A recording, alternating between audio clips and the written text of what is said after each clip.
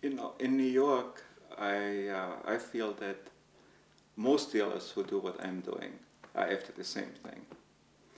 And what it is, besides making money, and you know, a survival thing, it's not about making money. It's about, you know, expressing your own idea and your opinion and all this. You know, this is more important than the money to us.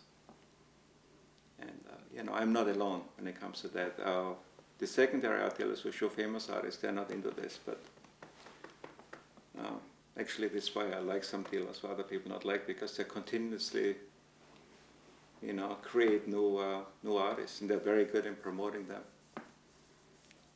That's sort of my thing. I like to nurture an artist, you know.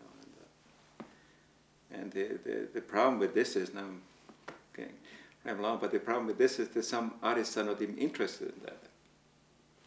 You know, just like this one person we talked to, some artists are not interested in the career.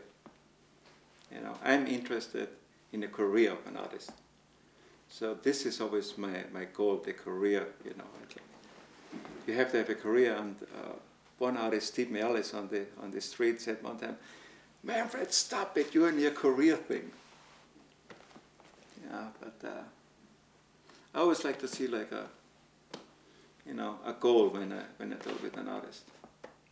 And to me, it's very important that I get museum shows and things like that. And unfortunately, and I'm too long already, but unfortunately, the most important thing to an artist is the money most of the time.